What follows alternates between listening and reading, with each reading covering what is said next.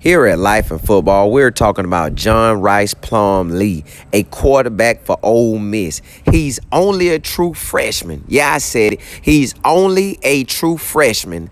Straight out of high school last year, playing against the #1 team in the country, which is LSU, and he rips off 212 yards of rushing on them and 4 TDs. On top of having 123 yards passing. Listen, when he put up that 212 yards and 4 TDs on them, that was right in the prime of the game. So it wasn't like it was mop-up duty. He was giving LSU a fit. He was doing his thing out there. So that means the offensive linemen was blocking, the wide receivers was doing they blocking, the running backs was blocking, and then number 10, all you do is see that boy pop off out of there. Boom. Boom, boom, he was gone. LSU didn't know what to do with him.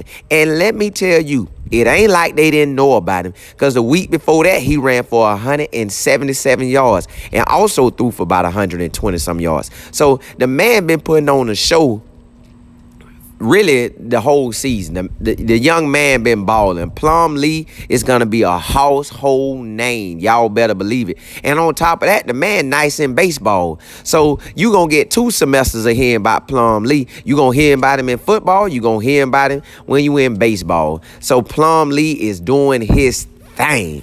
Ole Miss ought to be extremely happy they got a player like this on their team, because he could run it and he can throw it. And teams ain't going to know what to do with it, because when he run it, if LSU ain't going to stop it, and they the #1 team in the country, it ain't going to be too many teams going to shut this boy down when they go to running it. Then when he go to run it, you got to worry about him when he throw that ball over your head. Plumlee, boy, you finna be a show for us to watch. Man, keep on balling, keep on doing your thing, man. You got everybody in the country attention now. Matter of fact, they probably going to be talking about you this Saturday on ESPN College Game Day.